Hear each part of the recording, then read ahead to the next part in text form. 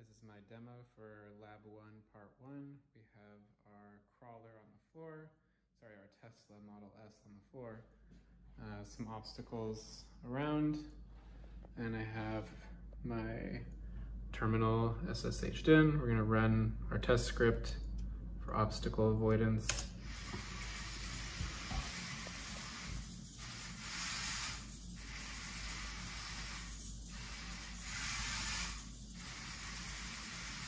The script is pretty simple. It just keeps driving until it sees an obstacle.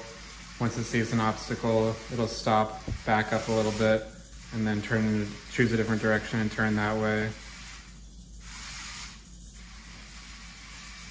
Let's see if it'll detect me.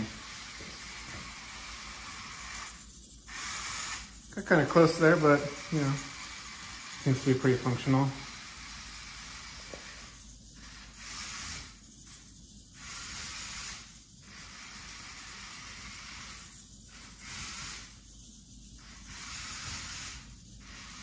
There you go.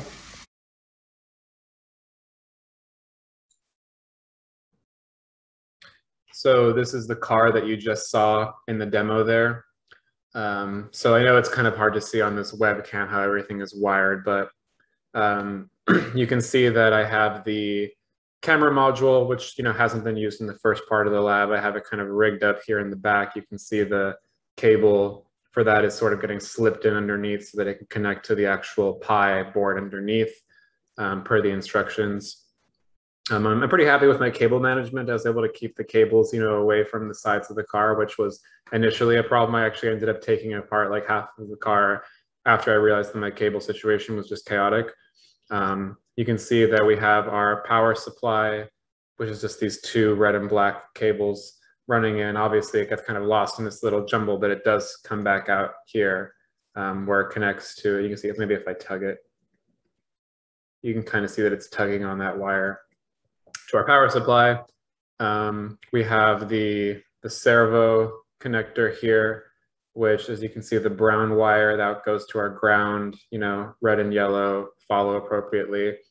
As for the rest of these, like for the motors, I mean, it's really hard to show that the motors are going to the right place, obviously, because they have to go under the car, but you saw the car was moving forward and backwards correctly, so you can probably take my word for it that those cables were correctly attached.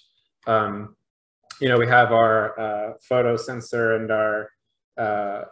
and our speed sensor down here, our 5-pin and 4-pin respectively, going underneath the car and peeking up there in the middle. Again, probably hard to see, but you can see that there are a couple of cables coming out here from the bottom, coming out through this middle slot, coming out on top where they're then connected, up here, as you can see, the 5-pin and then the 4-pin next to it. We have the ultrasonic sensor, obviously, is attached up here. And yeah, that's pretty much all the different cables that are connected, all the different wiring. Luckily, for this lab, we had all these little plastic slots, which made it so that you can't really plug these in backwards unless the actual components were, wired incorrectly, which is a very real issue. I found that with this car, there were issues. My bottom plate wasn't cut correctly, and then my ultrasonic sensor was just completely broken from the start out. It kept detecting things that weren't there just from the very beginning. And I actually suspect that my speed sensor isn't working. It's constantly reading a speed of 0 no matter how fast I have the car going. So yeah, I think I probably have to get that replaced. I don't know how important it is for the lab. I haven't read ahead all of part 2, so I don't know, but I'm probably going to want to replace that if it is necessary for the lab. But yeah, that's the basics of the wiring.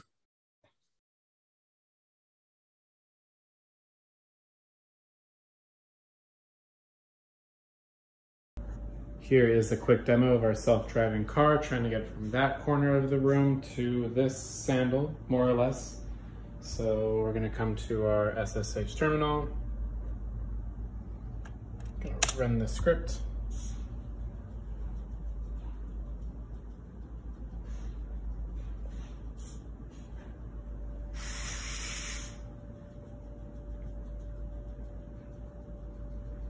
The reason it actually takes a second to pause after is because it's calculating the route as well as printing out some graphs to to the system so that we can inspect them later, which is important for our report. So you can see it's turning as appropriately. It never moves too far because it doesn't necessarily, the ultrasonic sensor range isn't that long, so it has, there you go. It has a dedicated amount. We can go over here and see that our script stopped. So it reached our. So because our object detection code is a little bit slow, and we couldn't get a great video of it in our actual demonstration, I just wanted to show that the object detection code is working. It's just a little bit too slow for it to run in the demonstration. So if we go over here to Python 3, we're running mapping.py. It's going to start doing its normal scan. It thinks it's in the corner of the room. It's going to try to move around. You'll see it has its initial position. It has not detected a person. What I'm going to do is I'm going to go ahead and turn this car around so it's facing me. And we're going to look back over here at the code. And now let's wait for it to update. Now it says person is true because the camera is facing me. You see? And so now it's actually going to wait for the pedestrian to move. So you see, because it's scanning and person is still true, it's waiting for a pedestrian. If I now turn the car around again so that there's no longer a pedestrian, the next time it scans, it should come back as false. And now it's going to continue doing its thing, just like how it was. So the code is working. It's just, you know, it's a little bit slow for actual demonstration.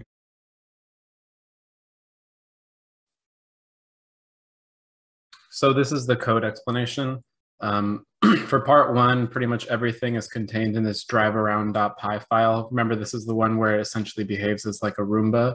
So you can see we have a method drive around, and it's just saying, while we have not quit the program, if we detected an obstacle, stop, wait, choose a random direction, and then back up until you no longer detect an obstacle, turn in that direction, and then delay again. Otherwise, it just keeps going forward. And this is the Roomba behavior. The scan around protocol just wraps around the get distance at method, scanning at various intervals as the car's moving. That's run on its own thread. And yeah, you can see this is very simple. In order to run obstacle avoidance, we just run these threads concurrently, one to scan, one to drive, and one to check to see if the users hit Q to quit the program. For part 2, the code is a little bit more complicated.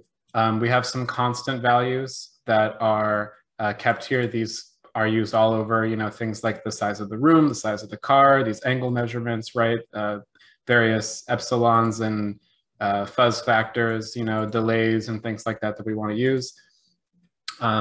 We leverage the detect PyCamera TensorFlow code that we've pretty heavily updated it to try to make it a little bit faster to run for our purposes. I won't go too into this because, you know, I think everyone has seen this code. Just some adjustments. We used NumPy to speed things up. And then in our actual mapping protocol, we used some threading to run the TensorFlow code. So this is the more interesting part. So I have a utils file that I made. This has some simple, like, you know, going forward, change, you know, translating coordinates from polar to Cartesian coordinates, turning, things like that. Mapping.py is the real place where most of the code is.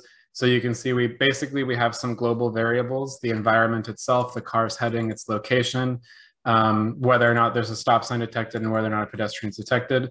And we initialize the car's position, we initialize the environment. We have some methods for printing graphs. These are how we generate the graphs in our report. We have methods to update the environment given sensor readings, right? So given the array of sensor readings with specific angles, we can update the environment. This is just a lot of math, pretty much. Updating the car's position in the environment, or at least its belief state for its position. Checking if a coordinate is in bounds of the room. This actually scans. This is what, when you see the car stopping and scanning, that's what the scan angles method is. We have the ability to construct an adjacency matrix from our environment, particularly the downsized environment. So we have a method to shrink our environment so that it's small enough that we can construct a small enough adjacency matrix and then run a star on it to calculate paths. We use Bressingham's algorithm here to generate the set of line points between 2 points to detect if there's an obstacle between them. We get the points that are closest to it, and then we check to see if any of those have an obstacle. There's various methods here to convert these types of coordinates back and forth because, you know, we have nodes versus downsized coordinates versus full-size coordinates. So just some conversion methods, some distance methods. some methods for turning, a method to go to the next coordinate. This is the one that's called pretty often to try to go to the next coordinate according to the A star path, or at least as far as it can according to the ultrasonic sensor range. It's never going to go farther than the ultrasonic sensor's range to avoid bumping into something that was initially out of range.